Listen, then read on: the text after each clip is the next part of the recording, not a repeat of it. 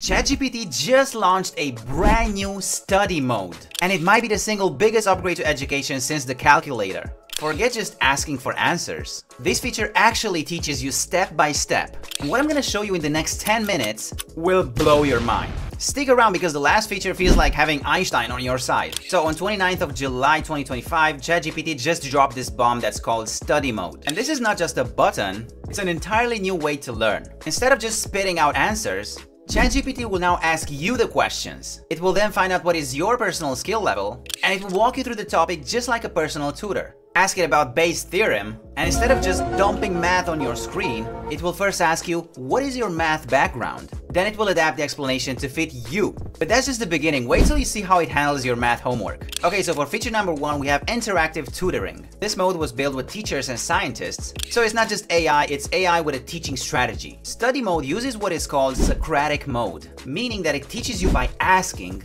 not by telling. So instead of saying, here's the answer, it will ask you, why do you think this works? And that friction is where real learning happens. If you've ever crammed for an exam and you forgot everything the next day, this is the fix. Alright, let me give you a glimpse. All you have to do is just click on Try in ChatGPT, and you're gonna find this book here that says Study. Let's just take an example. Explain the theory of relativity. Alright, so it starts by asking me, how familiar are you with physics so far? I don't know anything about physics. I don't know anything about it. Alright, so it knows that I don't know anything about physics, so it's taking me from point zero. It's taking me from the beginning.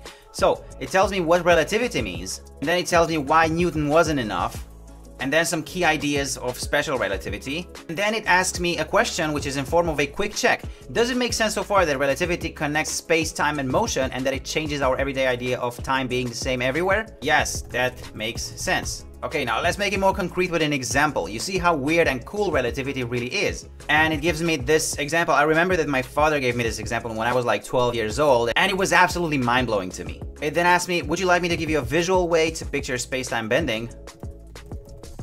Visual way. And then it explains it in a visual way. Now next up we have image learning. You can now upload your worksheets, lecture slides, or even a photo of a textbook problem, and study mode will break it down piece by piece. So next up, let's try to upload it a math quiz. Tell me the answers and help me understand.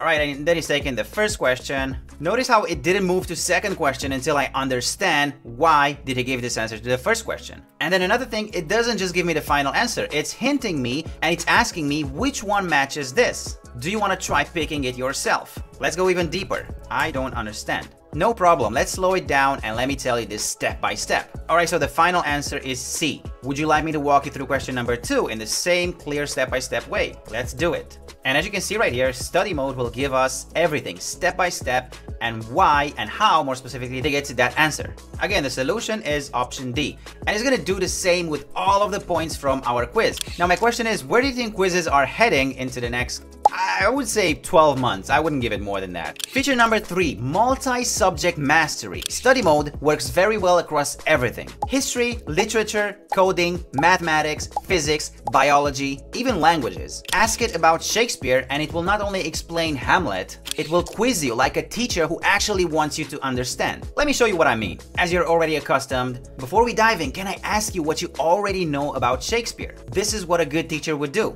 Alright, so he's telling me who he was, how many plays that he wrote, how many sonnets, how many poems, why he's important, and what are his famous works. So he gave me a full piece of text about Shakespeare and his life, and if I want to learn anything more about Shakespeare, I just need to give it the right direction and it will teach me. The same with coders. It can debug your code and it can actually explain it to you so you will understand where the bug came from. This is like replacing Google search with an actual professor. Feature number 4, it has adapting learning levels. When you start a session, study mode will not assume anything. It will start asking you, are you a beginner, intermediate, or advanced? What is your level? And then it will ask you, what is your goal? This means that someone who's in the first grade and wants to learn about calculus and a PhD student learning about quantum physics, they will both get their lessons tailored to them. And here's the nice thing about it.